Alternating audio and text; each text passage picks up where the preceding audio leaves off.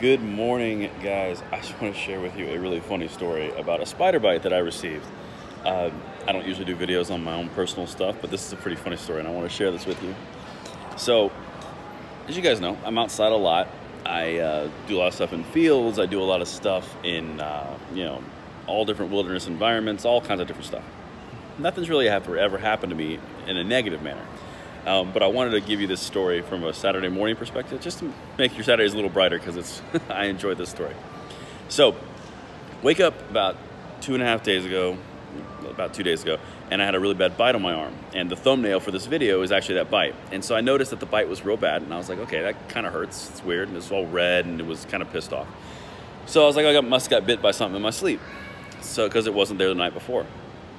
Then I go to work.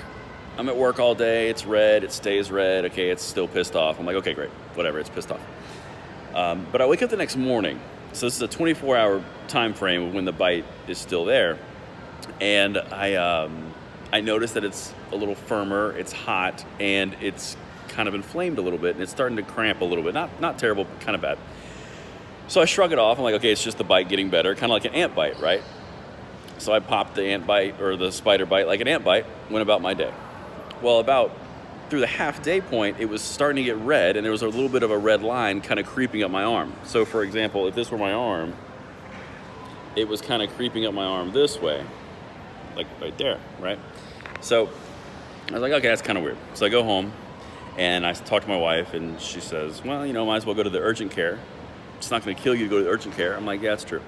So I go to the urgent care, and this is where the story gets great. So I'm sitting in the urgent care, and the bite is on my forearm. And I've got my coffee, I'm chilling, I'm just talking to the receptionist. I am living life, it's amazing. I have no symptoms, I have no headaches, I have no aches, nothing. I just have a bite.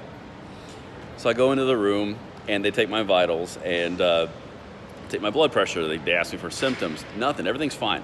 Like, I have nothing wrong, I'm just checking it because I think I need to check it. So they take my blood pressure, and the nurse says, wow, your blood pressure is really good. What do you do to make your blood pressure so good? And I was like, I eat like crap and do nothing about it. So she kind of chuckled. But, so everything comes out clear. The nurse or the doctor comes in. They're like, hey, what's up? I was like, just walked her through the bite, everything. The whole story I just walked you guys through. And I pulled my arm up, or my sleeve up, and she's like, whoa, that's not good.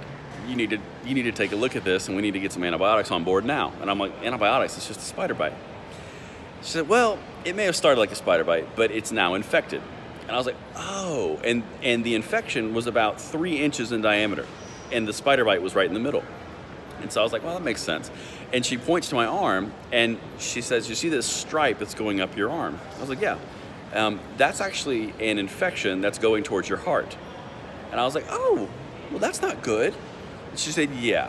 So that's actually how people get sepsis and how they actually die from bacterial infections, is it starts in an extremity and then goes up towards your heart, gets into your main cavity, and it overtakes your body and you die. So I was like, okay, that's not good. So she's like, so we're gonna give you an antibiotic shot, and then we're gonna give you some antibiotics to take for 10 days. And I'm like, oh my God, okay. So here comes the nurse. And this whole time she's telling me this story, she's drawing around the infection on my arm. And so she's got a pen, and she's drawing on my arm, and she's like, if the infection or the redness goes outside this line, go to the ER, because that's a very serious thing. And I'm like, okay, wow, this escalated quickly. All right.